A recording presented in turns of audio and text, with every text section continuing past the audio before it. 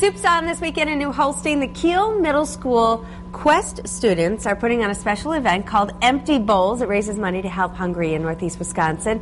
Teacher Mickey Wise joins us with students Mia and Cody and a whole bunch of empty bowls. And did you make this one for me? R for Rachel. I just noticed that. I'm like, that is super cool. So, teacher, I'll start with you. What is the Empty Bowl project? It's actually a national movement to raise money and awareness about hunger. Mm-hmm. The proceeds from our event, 100% of the proceeds will go to the 3 area food pantries, which are New Holstein, Kiel, and Chilton. Okay, and the students that are here, Mia and Cody, you guys made your own bowls? Yeah. Mia, we'll start with you. Show us your bowl. Hold that up and tell us a little bit about it. Well, I was planning on making it like the colors brighter, but because it was the Friday before Valentine's Day that we started glazing. Well, it's pink. It's pretty. Yeah, but I was planning on having it like darker red, where it's right here. Okay. But all in all, I did like how it turned out because I had fuchsia and crimson.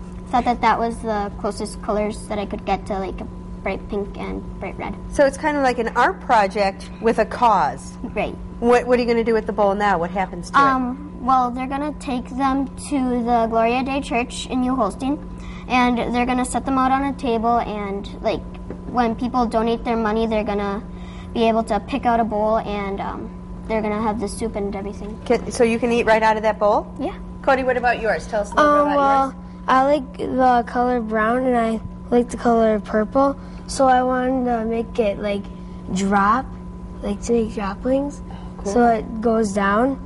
So I put it drooping in my bowl, the purple, and then I coated it inside with blue. Lots of different colors in there. Now, do you get to keep this, or is someone else going home with your bowl? I bought it. You bought it already. Okay, so you get to eat soup out of that. Yeah. What do you think about this event? I think it's cool. I think it's nice because you get to raise money for the hungry and stuff. And do the people who go get to take these bowls home with them? Yes, these are considered a touchstone or reminder that there are people in the world who do go to bed with an empty bowl every night, who don't have enough money for supper or anything like that.